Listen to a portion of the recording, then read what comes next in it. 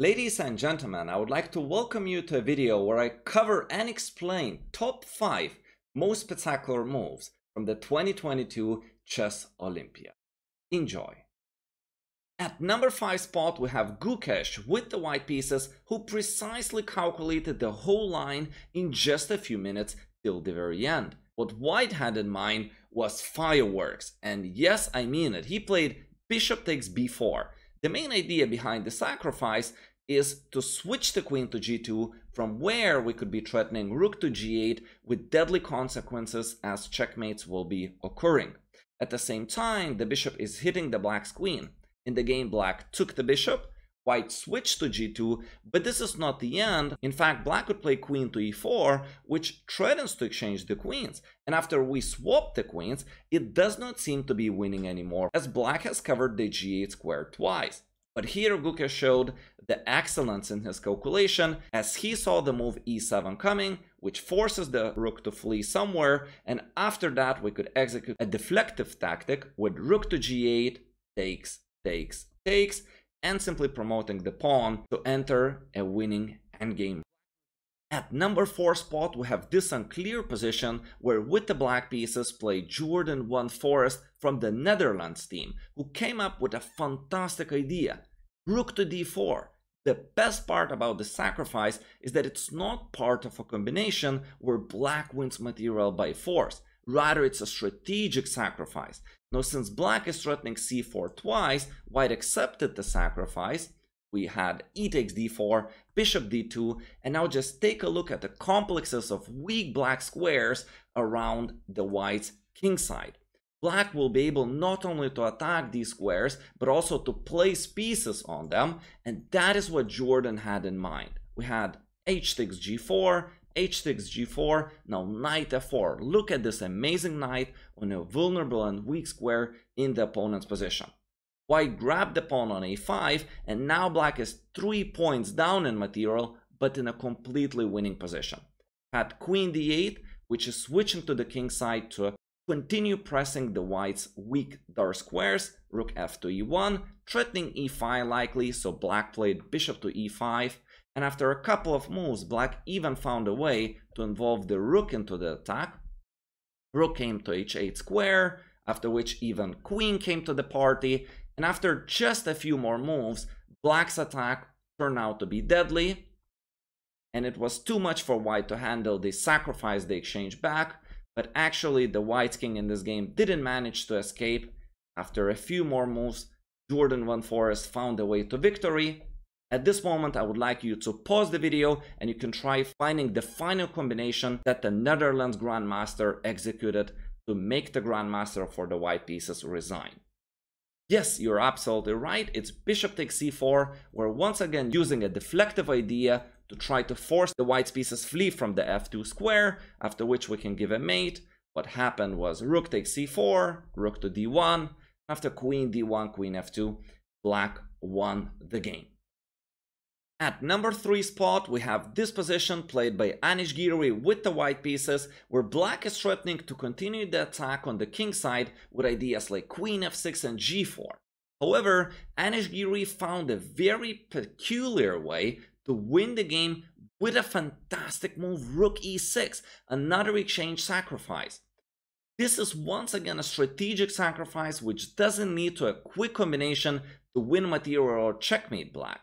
Black did not want to allow white to simply double up the rooks and increase the pressure, so they took on e6, white took back, and now you could see what white is getting because of this sacrifice. First of all, we have amazingly strong and dangerous passed pawn, which is easily guardable on the 6th rank, plus a fantastic square for our knight where it's just gonna become a superman.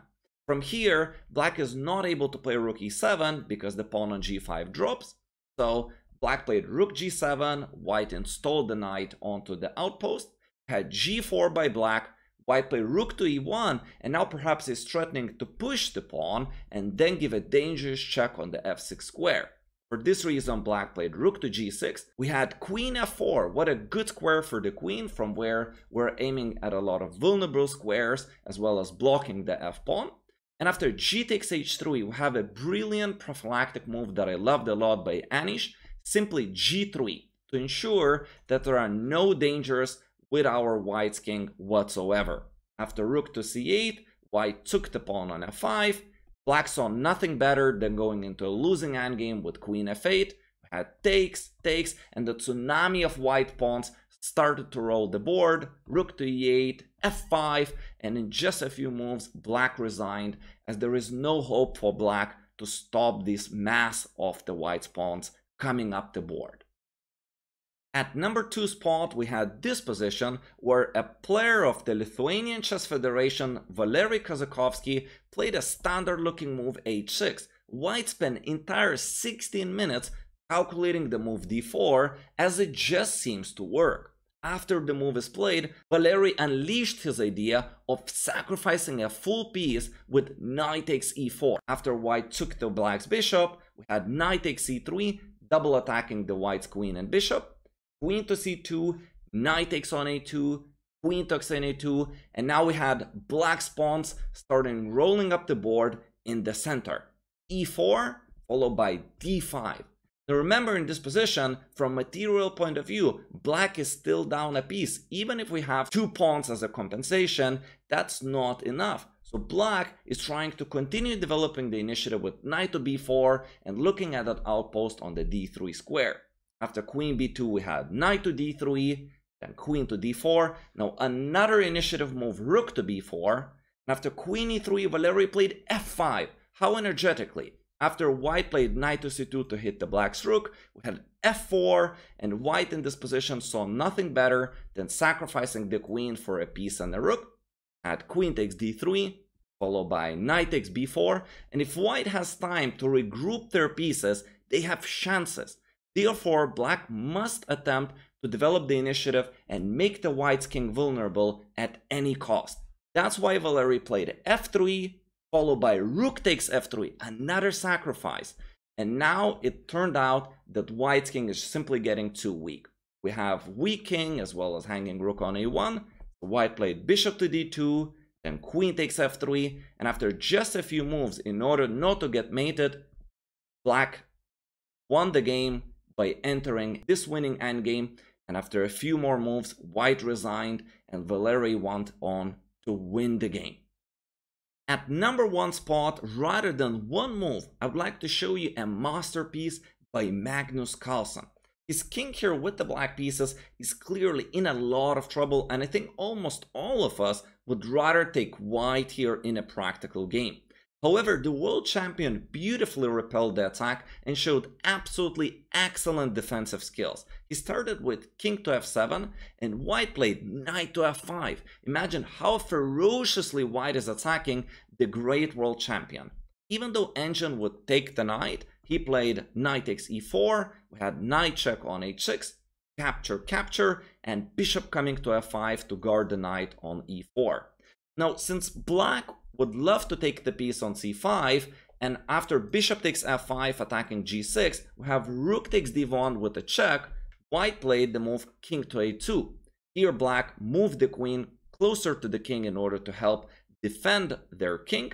White played bishop takes e4, bishop takes e4, and rook d to e1. Had king f6 check, stepping somewhere in a little bit more safe position according to Magnus. b3, rook to h7, conquering the h file, as the b7 rook is helping us out. Queen e3, rook takes h1, rook h1, queen d5, centralization of the queen. King to b2, rook d7, conquering the d file. Rook h8, bishop f5, and after just a few moves, I want to show you this position, where just take a look at the black's king and tell me if it looks like there was ever an attack against black's king. Such a perfect defense, where after 10 moves that were consisting of sacrifice and lots of pieces attacking the black's king, you could enter something as calm as this lake right now for the black pieces. After bishop f2, queen to e2, white resigns, completely lost, no chances of getting Magnus king in any game, perhaps. Thank you for watching today's video. If you enjoyed, please subscribe to my chess channel. Let me know what should be my next video. You could also consider hiring me as your personal online chess coach. Thank you very much and see you in the next video.